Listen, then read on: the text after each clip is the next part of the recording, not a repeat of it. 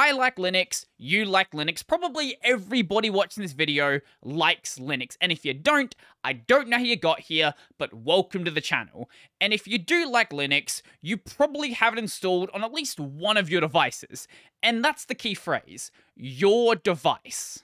And every so often, I'll be scrolling through a Linux forum or a Linux subreddit looking for video topics, and I'll come across a post that's something like, I installed Linux on X person's computer. I installed Linux on my mum's computer. I installed Linux on my grandma's computer. I installed Linux on my sister's computer, so on and so forth. And usually the post is just gushing about how much they love Linux now and how much they love the experience and how much the experience is exactly the same as Windows or so much better than Windows and they never want to go back.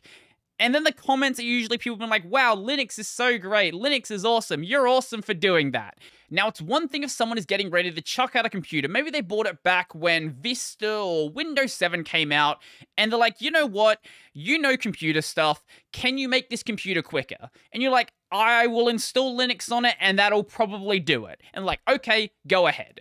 They specifically asked you to do something to fix their computer, and then you went about fixing it.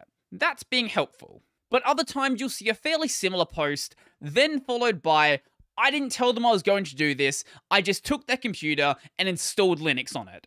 And I'm here to say, this is not being helpful.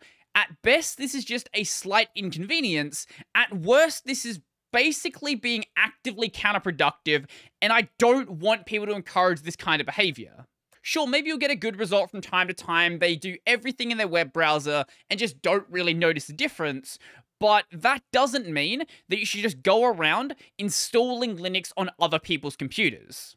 So what's the problem here then? Well, even though I don't like using Windows, as is pretty evident by the fact that I'm not using Windows, and maybe you don't like using Windows either, but many people out there do, or at least maybe they don't like Windows, but they're comfortable with it. This is what they've always been using, and they don't really see any reason to change to anything else. And sure, there are great pieces of software available on Linux, many of which I've talked about on this channel, and many of them are great alternatives to applications that they'd otherwise be using. For example, instead of using Google Chrome, try out base Chromium instead. Instead of using the Microsoft Office suite, try out the LibreOffice suite or OpenOffice or WPS Office. Instead of using Photoshop, try out GIMP. Instead of using Outlook, try out Thunderbird, and there are countless other applications like this. But no matter how good the application is, unless it is the exact same application or it is 100% compatible with what the other application can do, it is going to disrupt their workflow, and in many cases, it's not an actual replacement. What I mean is all of these applications are great applications if you want them to be an alternative. LibreOffice is great if you want to modify your workflow to fit inside of LibreOffice. GIMP is great if you want to modify your workflow to fit inside of LibreOffice. For someone who is trying to move to Linux, doing that is fairly achievable. But if you're not trying to do so and someone just forces you onto that system and says, hey, LibreOffice is a thing you can use instead of the Microsoft Office suite, what they're going to realize is it's not a one-to-one replacement, and especially if they're doing some of the more advanced features like macros, they're not going to work in the same way. Even though I don't use it myself, there is a reason why a lot of people out there like systems like macOS and Chrome OS, even though they are fairly locked down systems, macOS being especially so. There is a lot of people out there who don't really care about computing as a hobby. All they care about is the user experience, and is the user experience good? And in many cases, is the user experience comfortable? And when you've been using a system like that for 5, 10 years, maybe you've got all of your other devices in the Apple ecosystem, you've found something that works, and you're going to want to stick with it. And I think the problem would be worse for someone who is a little tech savvy, someone who maybe they're not like a programmer or anything like that, but they at least know what their system is using and they know what operating system they're on. They are tech savvy enough to set up things like PC gaming, so sort of that baseline minimum. And sure, Linux gaming is better than it once was, but there's still enough hiccups to disrupt the average user.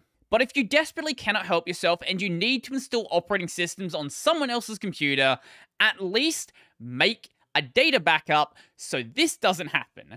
I nuked Windows when trying to install Fedora on the home computer. How do I break the news to my mum? So I was trying to do what I did on my laptop, which was shrinking the drive and making a new volume for whatever distro so I could dual boot.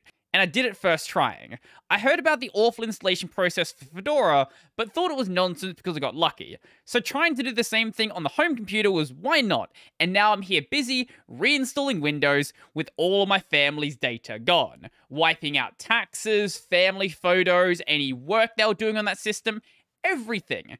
Just for the sake of forcing people off of Windows. This has been a short public service announcement. Please, for the love of God, just stop installing Linux on other people's computers. If you want to proselytize about Linux and see how great Linux is, Linux can do this, Linux can do that, it's perfect, it's so much better than Windows, that's fine. No one's going to be hurt by that. Maybe you'll lose some friends because you're really annoying, but that's totally fine. But don't go and install Linux or any other operating system on someone's computer unless they specifically ask you to do so, or they just have no other idea what to do with the system, and they're like, fix this, do whatever you want. But maybe you disagree, I don't really know how, but maybe you do. In which case, let me know in the comment section down below. If you've ever installed Linux on some random person's computer, let me know how it went, and I'm sure you're gonna have some great story about how it was a perfect experience and nothing ever went wrong. I don't believe it, but maybe there's gonna be a story. Anyway, if you like this video, I'm gonna go and like the video, and if you really like the video and you want to become one of these amazing people over here, go check out my Patreon, subscribe to Brodie, linked in the description down below. I've got a podcast called Tech Over Tea, available basically anywhere. I've got a gaming channel called Brodie Robertson Plays. That's going to be it for me, and I'm out.